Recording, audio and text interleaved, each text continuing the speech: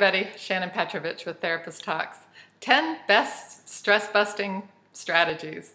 Say that 10 times fast.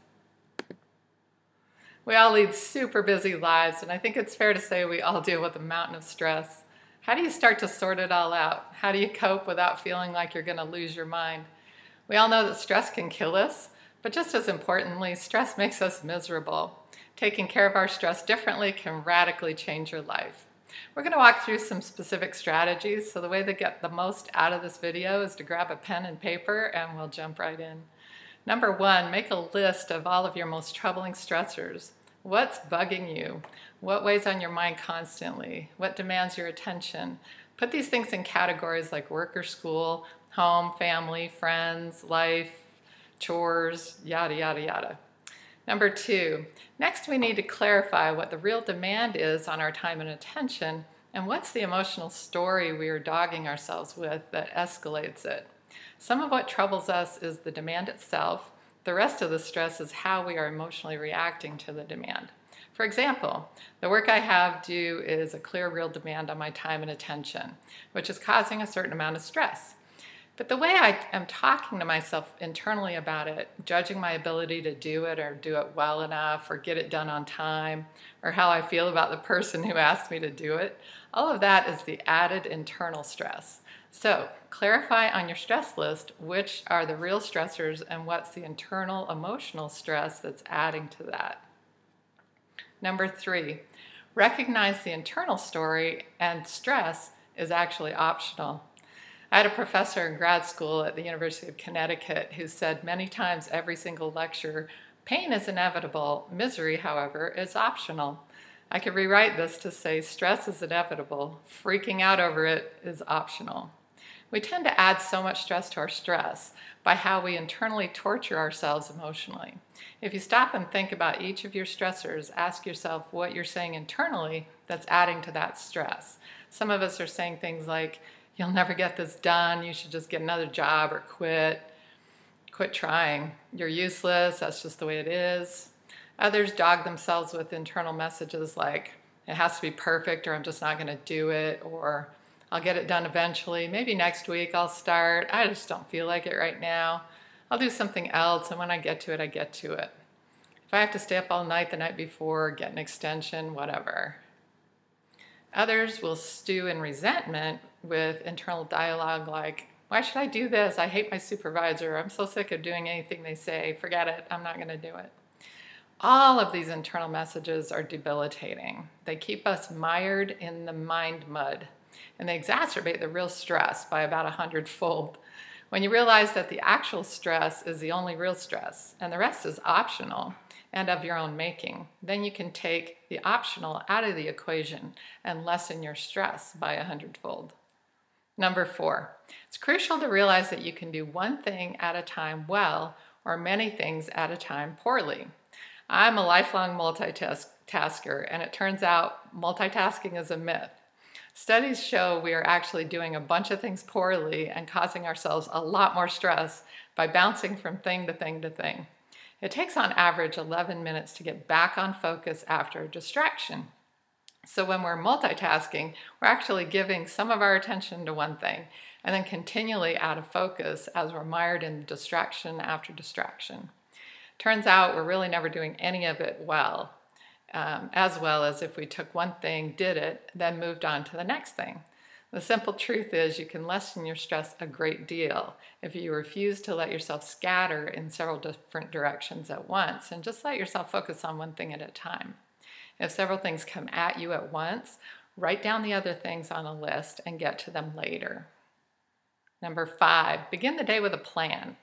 As a supervisor, a strategy I used to help lessen the multitasking I was constantly being asked to do was that I started every morning with my door closed. I got organized for the day and I made a plan. Specifically, we need to map out what is immediate, what's important, what's foundational, and what's visionary. The immediate is on your list for today. The important you'll get to if you can. The foundational is stuff that you want to do to build on your future. And the visionary is stuff you dream about. When you divide your demands this way, you can get focused and stay on track for the day. When we're proactive, we feel more in control and less freaked out. When we put our tasks on paper and then check them off as we do them, we feel more in control. Then regroup at lunchtime and see what you've accomplished and what still needs your attention that day. Number 6, breathe. I know it's cliche, but it's science too, so hear me out.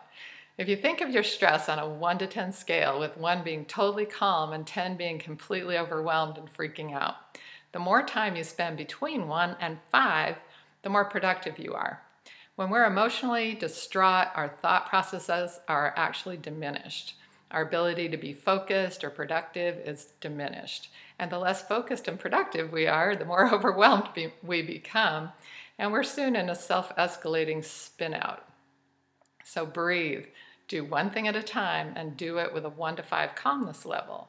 If you get to 6, take a break, take a walk. Remind yourself that nothing good happens between 6 and 10. Nothing.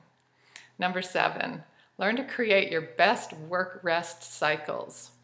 Take 10-minute breaks every hour or 2, depending on how you're doing. If you're getting bogged down, take a break. Make sure your breaks are healthy and rejuvenating, though. Go outside, breathe, stretch, chat with a friend in the break room. Don't get on your phone, check social media, Facebook, all that stuff. Give your mind a rest from engaging. This is also science. When we rest our minds and allow space, we're more productive and creative. Nature in particular is vital to rejuvenating us, so if you can take a brisk walk outside or do some stretching outdoors, that's the best. Then after 10 minutes, jump back into work. You'll be amazed at how much more productive you feel when you practice these strategies. Number 8, learn to reframe, rename, and rework the stresses that bug you, the stresses that are chronic, or the tiresome things in your life. So find some great podcasts or audible books to make your commute more fulfilling and less frustrating. When picking up after your kids for the umpteenth time, or doing the pile of dishes, or cleaning your apartment at the end of a grueling week at work, turn on music and dance around while you work. One of my favorite pieces of science is that listening to music has been shown to illuminate and re-energize the positive chemistry and activity in our brains. When we then sing to the music, our brains are even more lit up. And when we play an instrument and sing with others, it's like a New Year's Eve in Times Square kind of explosion in our heads. So find ways to make things that you've thought of as drudgery more fun and fulfilling. When you reframe these types of stressors into a more positive thing, you'll feel less stressed by them. Number 9, be your own best friend. Be encouraging and not negative. Notice and change how you talk to yourself, and you'll notice how you feel differently.